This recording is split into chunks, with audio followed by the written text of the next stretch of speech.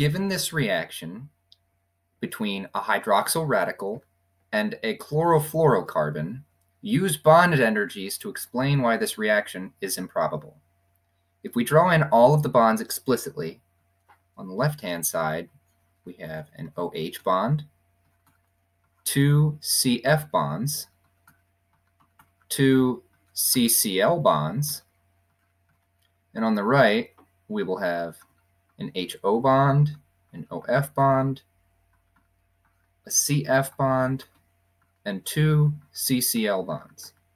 What happens here is that this fluorine, or that fluorine, moves and bonds with this hydroxyl radical.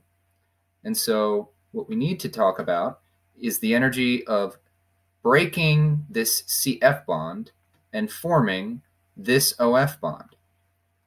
And if we look up in a table what those energies are, CF is 485 kilojoules per mole,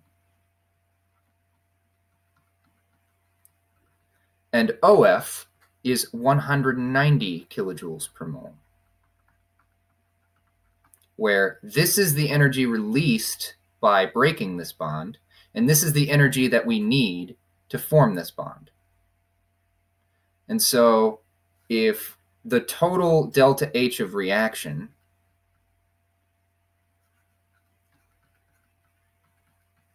equals the sum of the bonds broken and the bonds formed, then what we need to take into account is that this will be a negative number because we need this amount of energy.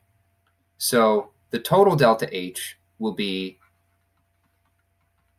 485 minus 190, which will be 285 kilojoules per mole. Now I'm going to start a new page, and we're going to look at this. Since we found that delta H is 285 kilojoules per mole, this means that it's greater than 0. Since delta H is greater than 0, you can think of this as gaining energy or gaining heat. This means endothermic. If the reaction was exothermic, it would probably happen and it would give off some heat. But since the reaction is endothermic, it needs energy.